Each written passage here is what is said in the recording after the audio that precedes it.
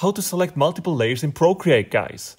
Let's dive right in. First, what you want to do is to tap on the layers icon here in the upper right corner of the screen.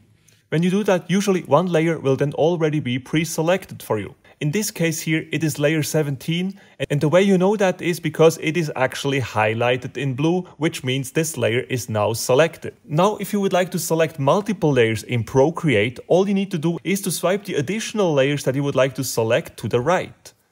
This is not that intuitive, but this is how it works in Procreate. So, let's say on top of layer 17, I would also like to make sure that layer 5 here, as well as layer 11 is selected. Then I would simply swipe these additional layers to the right, just like this. And all of these 3 layers are now selected. If I would like to add layer 15 now, I would do the same for this layer here. Maybe another one more,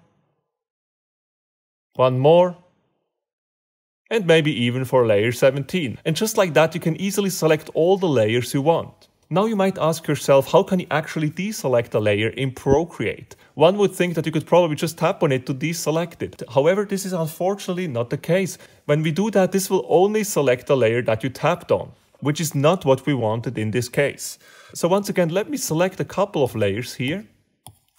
And now the right way to deselect a layer in Procreate is to actually swipe the desired layer to the right again. Not very intuitive, but that's how it works. So let's say we would like to deselect layer 12 here. Then to do that, we would simply swipe that layer to the right here.